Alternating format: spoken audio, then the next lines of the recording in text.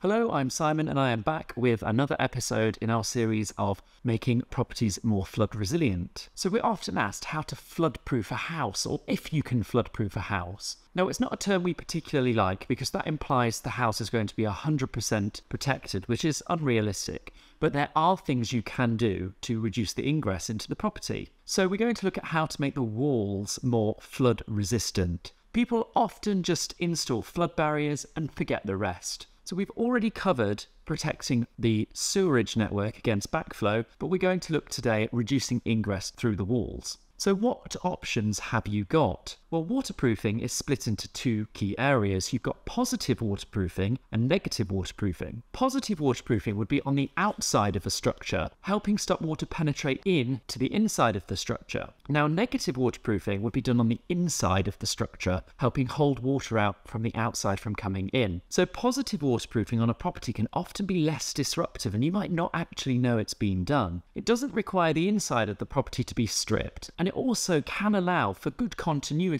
between your waterproof surfaces. So if you're protecting the outside and you fit your flood barrier rails also to the outside, you've got a good continuity keeping the water out of the property because you're using the same surface.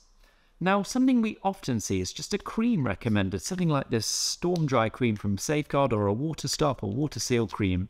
Now, it's often only useful in flash flooding that's low level, that's quick, and at higher depths, just alone doesn't keep out a huge amount of water, but it can be useful and does have its place. It can also help protect the brickwork. But if you couple this with repointing and consider an additive like additive number 2, test data shows that with nothing in place, the water ingressing through a wall can be something like 12.5 litres per metre squared per minute. And if you to repoint with an additive such as additive number 2 and apply the cream, that can drop to less than 0.2 litres per metre squared per minute. So it's a huge reduction in water coming into the property. Now, if you have an older property, something that needs breathability in the mortar, there's also an additive called additive number 1.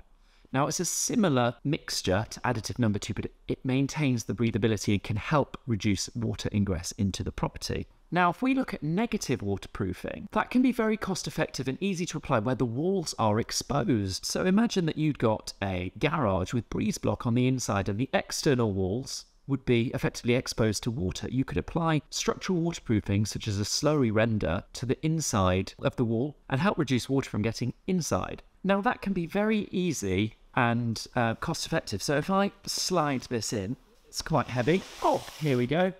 This is an example of what sort of slurry render comes as in a bag, and you'd mix it and apply it to that wall. It can be very cost effective where the wall is exposed, or for instance, if your property had already been stripped and you're applying it behind the plaster. Now, there are some disadvantages with that it can make the property a bit slower to dry out in future. But there is another thing you can do as well when looking at negative waterproofing, which is, again, quite simple to do. It's a fillet seal between the wall and the floor. So that's a particular weak point. You can put a fillet seal with a waterproof mortar in that area, and it just protects from water coming in that gap. Now, if you look at structural waterproofing as a whole, or negative waterproofing, there are lots of other methods such as cavity drainage membranes leading into sump pumps.